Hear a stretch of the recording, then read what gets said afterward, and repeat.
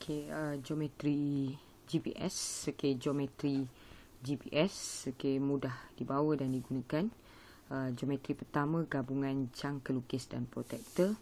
Harganya hanya RM3 untuk GPS biasa dan RM4 GPS bergambar. Untuk tempahan kita boleh WhatsApp nombor ini.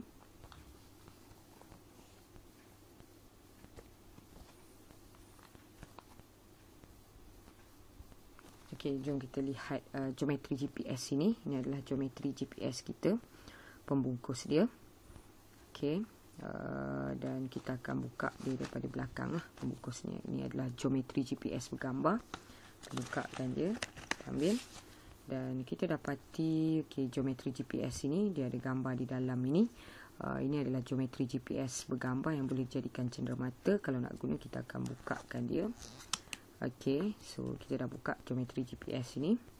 Maka kita boleh gunakan geometri GPS inilah.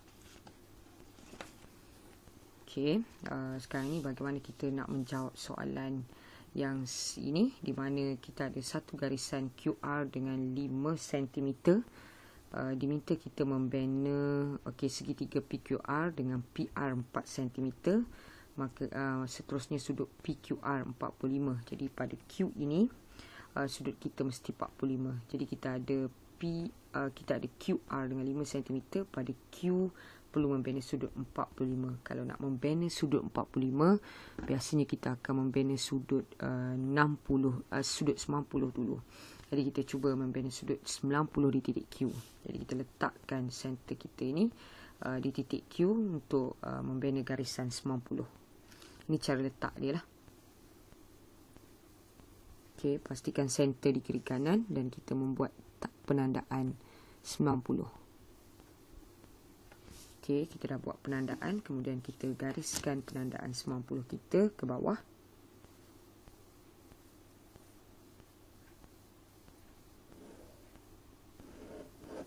Kita dah gariskan. Kemudian kita akan buat dua penandaan di kiri kanan. Kita panjangkan sedikit garisan di titik Q ini.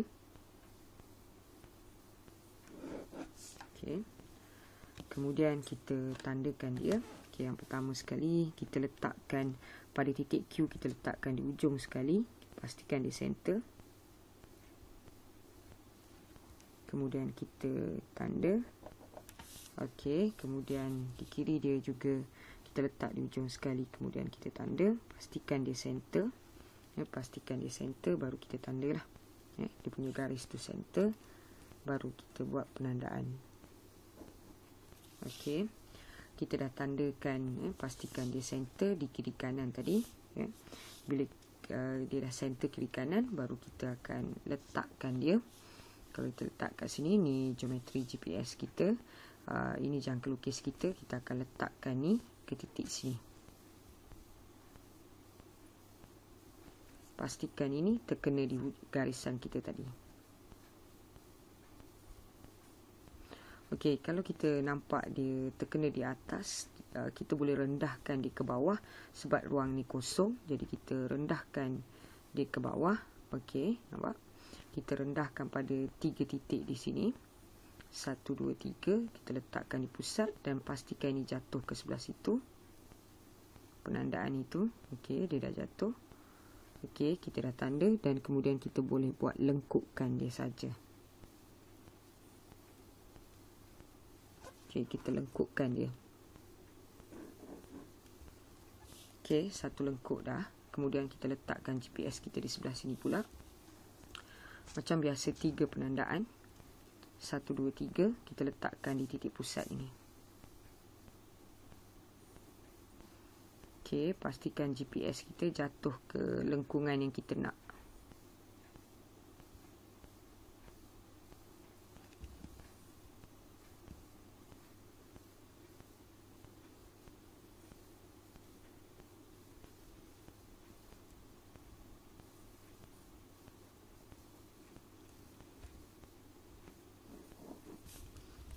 Akhirnya kita dah tanda lengkungan yang kita nak dan kita boleh letak sudut 90.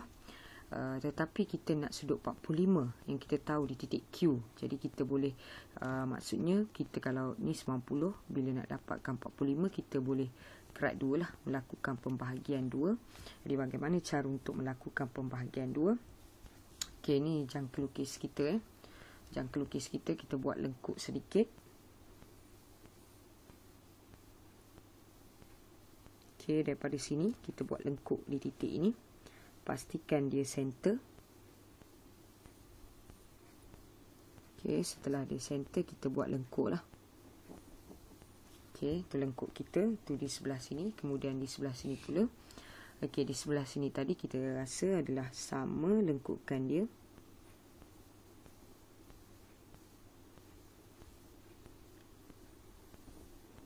Okey, jarak dia sama di kiri kanan ni. Okey, dan kita letak berpijak di sini jangka lukis kita. Okey, ni jangka lukis kita titik merah, dan ni jangka lukis kita letakkan di sini, kaki pusat ni. Kita nak bahagi 2. Okey, kita akan lengkukkan saja.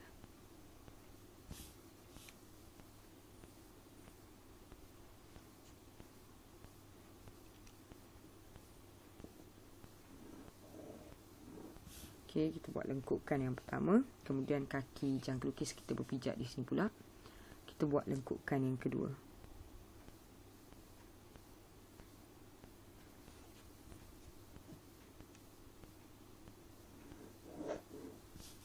Okey, di sini dia bersilang dan kita akan gariskan. Di situ adalah pembahagi 2 bagi sudut 45.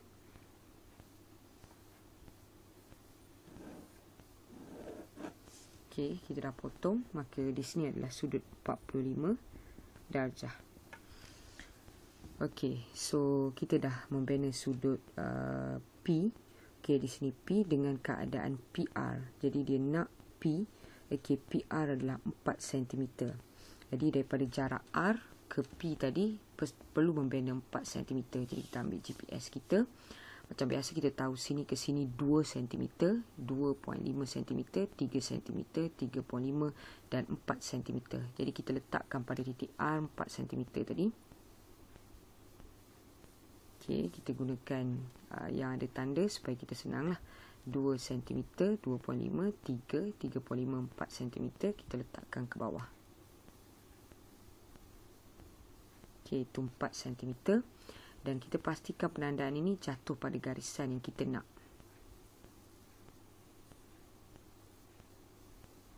Okey, seperti itu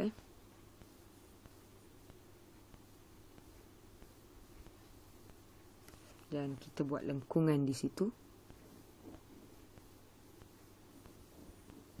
Okey, itu lengkungan dia. Dan di sini lengkungan ini adalah titik P. Dan kita gariskan dia ke titik R.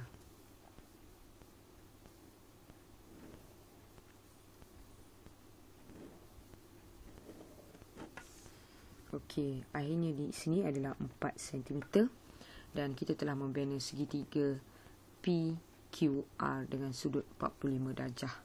Jadi seterusnya kita diminta pula membina soalan B ni, iaitu garis renjang R ke titik PQ.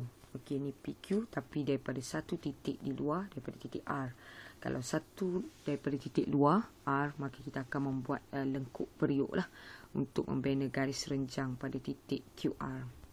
Okey, jadi kita akan letakkan di sini.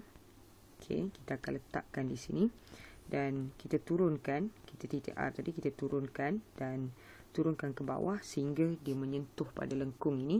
Kita boleh membina satu lengkungan periuk lah, ataupun lengkungan membulat pada garisan tadi. Okey, ada 2 lengkungan di sini. Kemudian kita akan berpijak pada 2 titik untuk membina garisan di atas.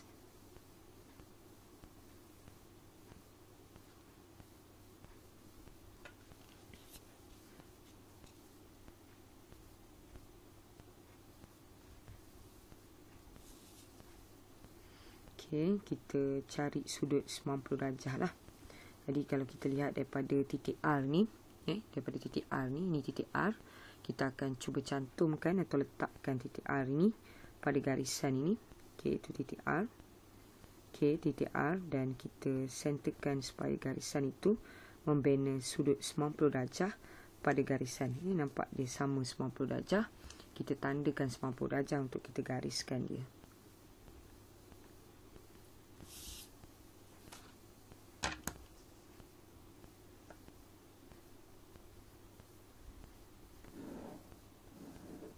Akhirnya kita telah membina garis berserenjang, okey, daripada titik R ke titik QP di sini. Tetapi kita masih tidak membuat lengkung, jadi kita akan buat lengkung pada dua kaki ni lah. Okey, kita ambil GPS kita untuk membuat lengkung. Pertama sekali pada titik ini. Okey, situ. Okey, dan kita bina lengkung. Pastikan GPS ni jatuh pada garisan lah.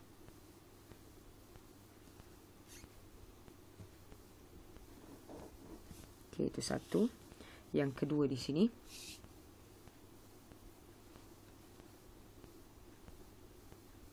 Pastikan GPS jatuh pada garisan, titik berada di sini.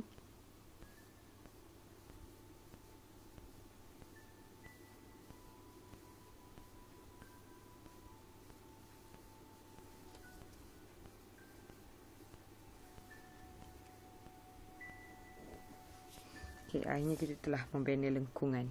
Okey. Dan kita telah membina garis berserenjang di situ. Okey, daripada titik R ke PQ, ke PQ. Jadi inilah keistimewaan geometri GPS. Untuk tempahan boleh tempah di sini. WhatsApp.